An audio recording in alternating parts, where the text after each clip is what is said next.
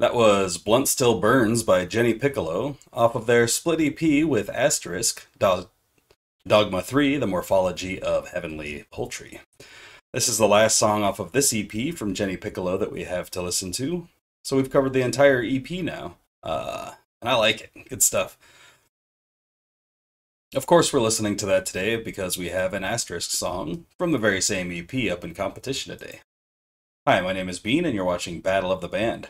We're on day 29 of the Asterisk tournament today, and that is match 4 in round 3. So that's the halfway point of round 3. We now know nearly half of our quarterfinalists. If you're new here and you're wondering what the Asterisk tournament is, let me fill you in. We took every single song that Swedish grindcore band Asterisk released in their short time as a band, and we threw them into a single elimination style tournament. And now they're doing battle and head-to-head competition until we have one remaining in the end, and that's the very best song that Asterisk has released. Today, we're starting off with, I think, the longest track they released, and that is An Angel Collapsing, which is off of the Dogma 3 EP we just listened to the Jenny Piccolo song from. This one features Marhog, just doing kind of like ambient noise on there. Last round, it defeated The Anomaly, which was a hidden track off of Dogma 1, Death of a Dramologist, and it got a bye through the first round. Its competition today also got a bye through the first round, and that is Asterisk and Obelisk. Asterisk and Obelisk, released on Dogma 1, Death of a Dramologist, released in the year 2000.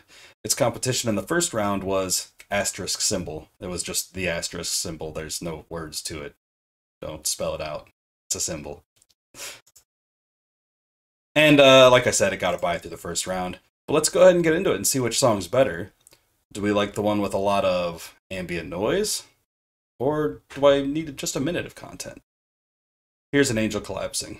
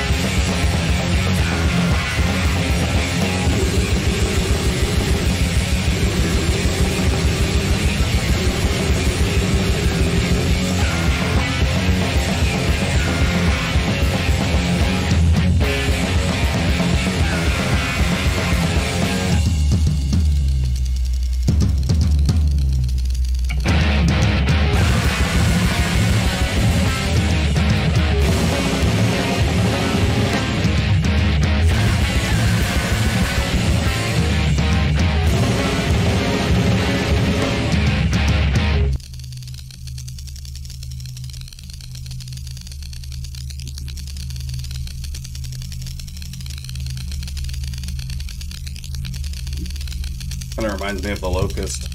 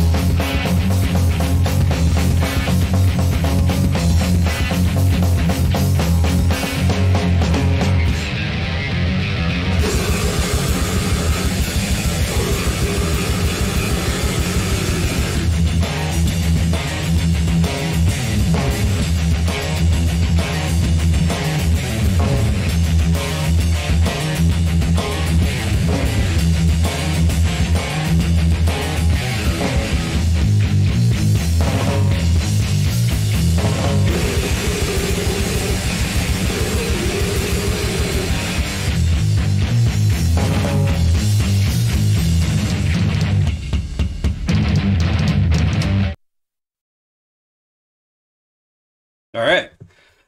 Really like the ambience in that one. It's not really characteristic of the band Asterisk, though, so it does kind of count against it in that it artificially lengthens a song that doesn't need it, being grindcore. However, it is a cool dynamic to add into an album when you're listening to a song full of grindcore. Like, a really cool break like that is nice. So I think in the context of an album, it's really great. I don't know about in the context of a tournament of Asterisk songs, though. Let's see how it stands up with Asterisk and Obelisk.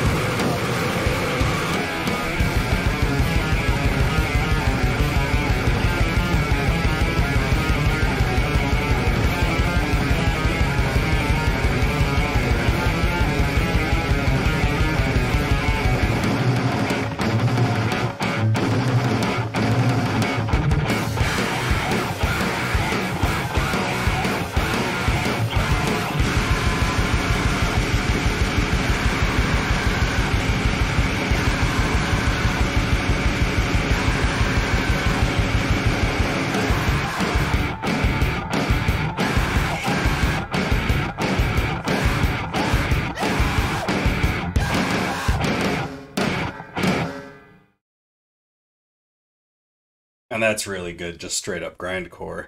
It had more interesting vocals, more interesting guitars on it. The overall build to the middle of the song I really enjoyed a lot more. I'm going to give that one to Asterisk and Obelisk. I really appreciate An Angel Collapsing for what it is, and in the album context, it's perfect and great. But, you know, they're really leaning on Marhog's electronics on that one.